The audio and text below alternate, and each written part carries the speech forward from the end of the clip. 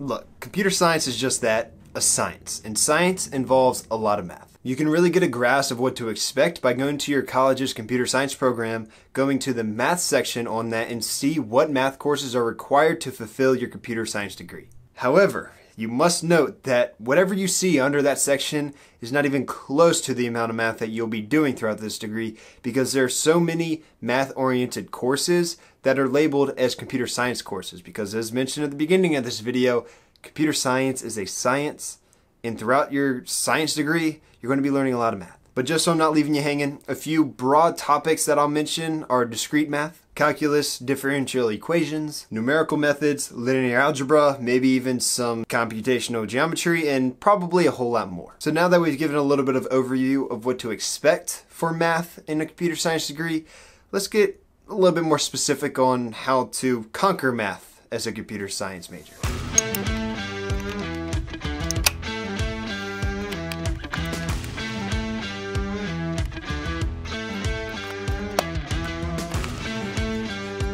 First, let's talk about how to get good at math. So a lot of people have commented on my videos and messaged me saying, you know, I suck at math, is computer science for me? And in my personal opinion, it can be, because I believe that if you actually put in the work, even though you may need to put in a little bit more work than the people who are naturally good at math, then you can still learn it. So the thing is, you don't want to just cram for your test. You want to learn how and when to use your actual formulas. In order to do this, you must complete all required and recommended homework. In many of my classes, you know, we had a little subset of required homework that we needed to turn in, whether it was graded for accuracy or graded for completion. It depended on the teacher.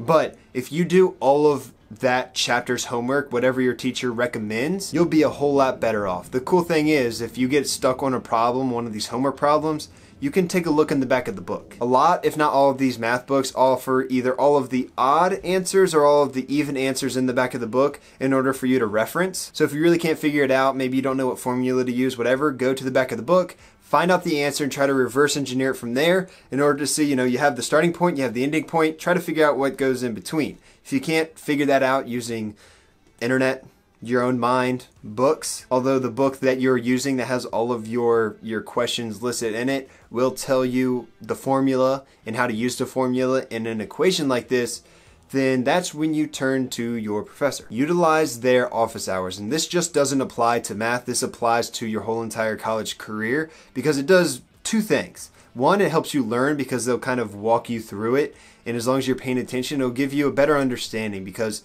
as long as you learn from them and then you go home and you do at least 1 or 2 or 3 or 5, maybe even 10 of that same type of problem, knowing how to use a formula will then be stuck in your head. But also, it shows your professor that you are actually trying, and they will be more lenient when grading. If you just kind of come to class, you feel around on your phone, maybe you put your head down, or you're just like not really paying attention, you're not engaged in class, and you don't show up to any of the office hours, if you're kind of close to a passing grade or the next letter grade up, what do they care? You didn't really put in the effort in order to get that. But if they saw that you were really trying and you just barely missed that A or you barely missed that C in order to actually pass the class, or maybe it's a D, who knows, they will most likely give you that. Whether it's right or not, I mean, that's for your personal opinion, doesn't matter to me. But teachers, most teachers think that way. They want to see you actually try. And if you try and help yourself, then they will try to help you as well. And I think that's a good note for me to kind of put a confession out there. I poorly utilized their office hours. I should have used it a whole lot more. So I know I'm sounding hypocritical because I'm recommending it to you. But it's just, I know what it's like to not use the office hours and to kind of get, you know, the short end of the stick in the essence of me giving myself the short end of the stick. Just use office hours. They're incredible. If you're really an overachiever, I would highly recommend you get ahead on schoolwork. Your teacher's going to tell you what chapters you'll be going over the next class, so read up on that chapter and even try to complete some of the equations from that chapter. It's okay if you don't complete them properly, but you'll have like a basic understanding of what material will be discussed. And when your teacher is actually teaching, you'll be more engaged because you actually understand at least a little bit of what they're talking about. And they'll most likely give you that aha moment where you were stuck on something that night before when you were reading up on the material, and then your teacher essentially answered that for you. So that is how to get good at math and really put yourself ahead of the curve. But how not to be good at math is memorizing formulas. By simply memorizing formulas, all you're trying to do is cram everything into your head in hopes that you pass the test just by barely, and then you're going to forget everything that you ever learned, which will set you up for failure for your midterm and your final, but it'll also just leave you not knowing anything about math when you leave your computer science program. If you're paying all this money for these classes, it's a really good idea for you to actually learn the subject matter that you're paying all this money for instead of just getting good grades. And I say good grades, but you're not going to get good grades if you just try to memorize formulas, because you still have a high chance of failing these tests, because although you understand some of the formulas, or maybe not understand, but you try to memorize some of the formulas, you still don't know which formula to use for which problem. And if you try to use one formula for a problem that needs X formula instead of Y formula that you decided to use, then it's going to be wrong. And if you're unfamiliar with how school works, if it's wrong, you don't get any points for it. I would know because I've tried to memorize formulas. I actually used the wrong formulas on different equations because the equations are kind of similar, but they're not the same.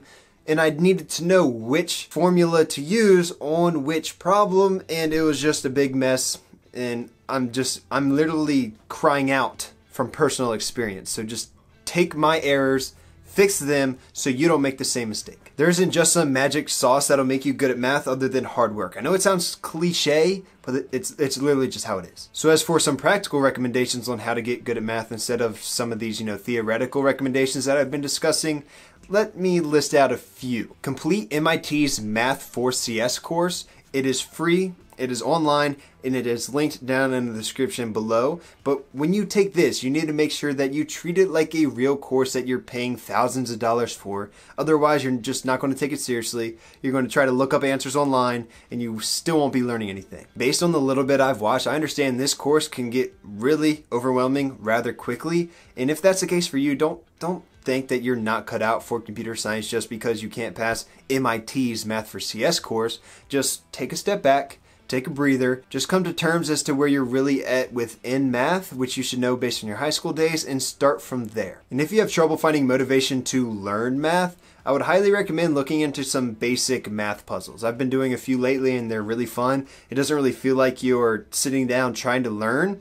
And this may not necessarily pertain to your exact subject matter, but it'll teach you how to learn math. Some of these puzzles are simple, some of these are complex, but all of them help you understand how to think mathematically and programmatically. I'm actually interested in making a few videos going over some of these simple and complex math puzzles to kind of give you a brief look into my thought process into solving these particular puzzles. So if that's something you're into, leave a comment down below. I'd like to have your input, and be sure to subscribe to the channel if you aren't already in order to see those videos as well as other videos that are related to computer science. I've uploaded a plethora of computer science videos in the past. I've mentioned this in other videos as well, and I'm going to be uploading many other computer science related videos in the near and distant future. So be sure to subscribe, come along for the ride. I'd really appreciate it. Till next time, guys, have a good one.